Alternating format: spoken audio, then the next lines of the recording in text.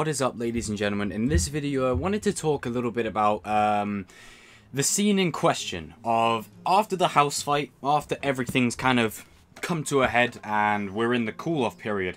Hawk's joined back with his friends, he's working with them again, and, you know, they go into the dojo where Sam and Tory are going at it and duking it out, and they're like, right, guys, stop, the fight's over. And then Tory's like, you know, traitors and all that kind of jazz. And then turns to Hawk and says, you better watch your back.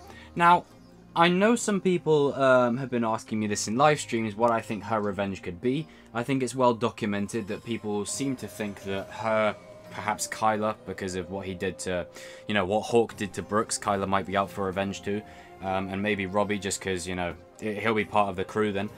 They might shave his hair off. They might shave his mohawk off. But I'm going to put a different spin on it. And again, as with any theory, it's just harmless speculation. It's just nothing more than a bit of fun. You know, don't take it so literally. If it doesn't happen, then don't get, you know, upset and don't be disappointed. Because we still have so much time between now and Season 4. There's probably going to be wacky theories coming out every other week. So, you know, this could be just another one in a long line. But I'm going to talk a little bit about why the threat might actually backfire.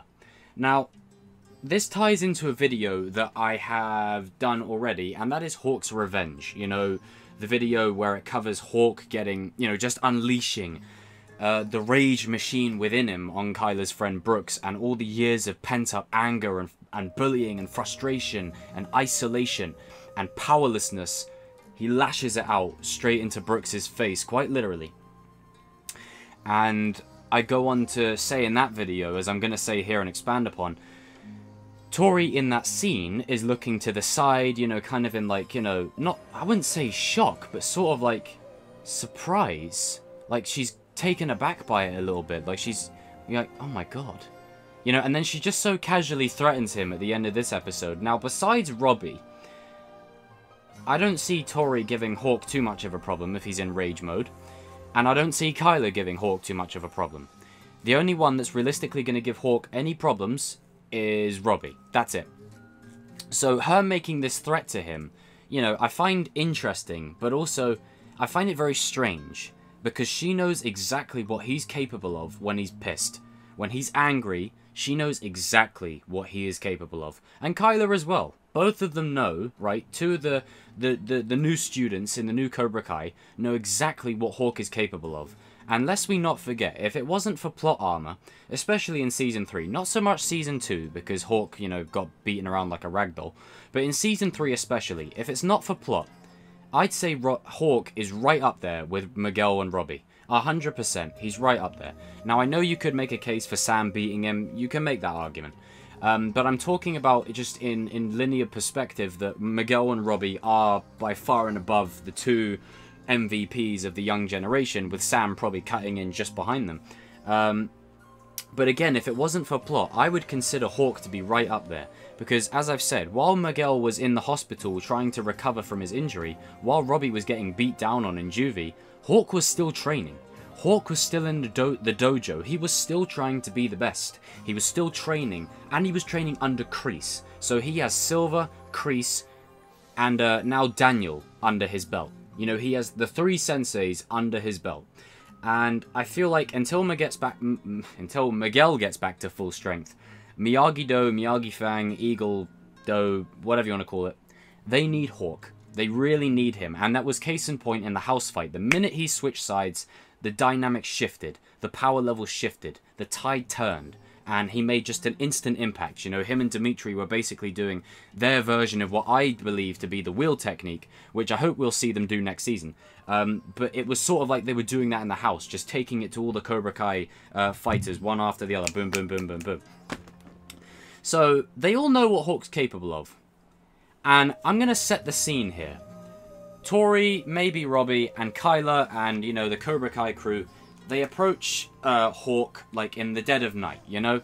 Hawk's by himself, and this is their chance to get a bit of revenge. A bit like how Hawk, Mitch, and the other Cobra Kai dude, I forgot his name, they attacked Nate after, you know, they'd raised money for Miguel at the car wash, and then, you know, they let the shortest kid in the pack, handle the money, you know, Jesus.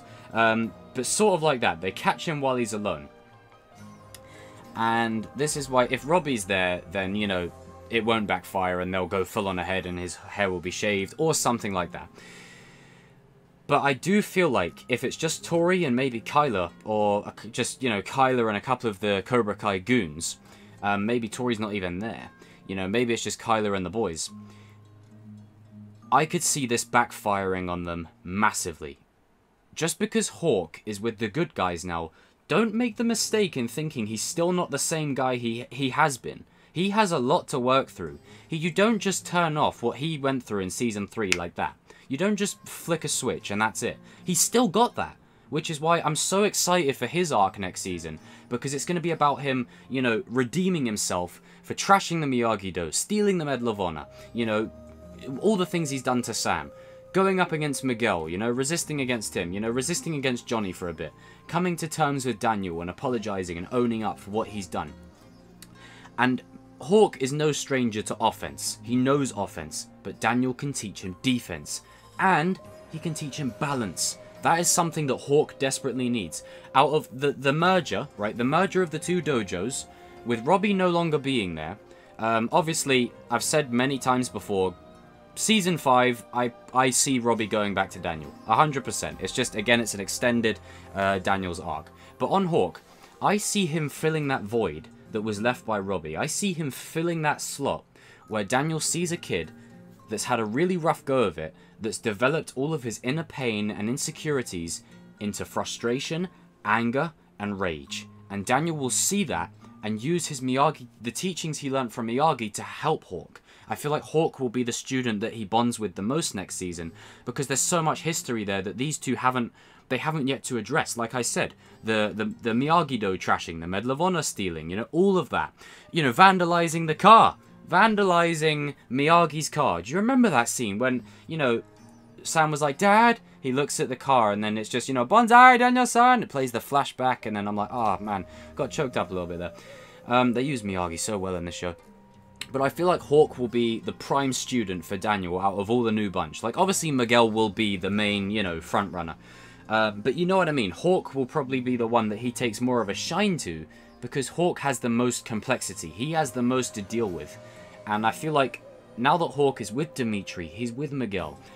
And shout out to Dimitri, alright? Because in the house fight, you know, when Tory's like, you better watch your back, Dimitri just says he won't have to. He's got friends watching it for him. I was like, get him, man. Woo! Get it, Dimitri. So he's with his friends, you know? And that's why, no, he's not a spy. I have to keep mentioning that every now and then. But he's with his friends. He's in the perfect place to find that balance. And I tell you what, a composed Hawk could potentially be probably the strongest fighter, if I'm being honest. Like Miguel and Robby, yeah, they're great, but Hawk's ruthlessness is above them for me. Like, this guy don't stop. He won't stop with one punch. He'll continue. Like, if he's in the mood, he'll keep going. He'll really keep going. Miguel and Robby are much more. They're less hits and more damage. So, for example, Hawk may do 10 hits. Robby and Miguel will do like 5 hits. Or 5 kicks or something. And obviously I'm not saying that Hawk's going to be better than them. I'm just saying that he could really stake a claim. You know, remember when Miguel gets back to the school and Hawk says, oh, you're back on your feet now? Better get ready to defend that title. Just saying. I'm just throwing it out there. But this whole idea of Tory making this threat and, you know, saying you better watch your back, I feel like one major twist that could happen is they think they're going there to attack Hawk. They think they're going there to get the upper hand on him. And then he just absolutely flips out and just goes ham on every single one of them. Like, I could totally see that happening. And then you cut that, like, that could be something around mid-season. And then you cut that with, you know, Daniel and him, you know, trying to work through the problem, trying to work through the situation. You know, why are you so angry, Eli? Where does all this come from? And then that ties into him sorting it out. So if this does play out and Tory does make this threat, you know, yes, you could go the convenient way of maybe cutting his mohawk off, but I feel like it might make for a much more interesting scenario if they go and approach Hawk and they actually end up being the ones that get their asses beat. Because, as I've said, I feel like Cobra Kai is going to win the tournament.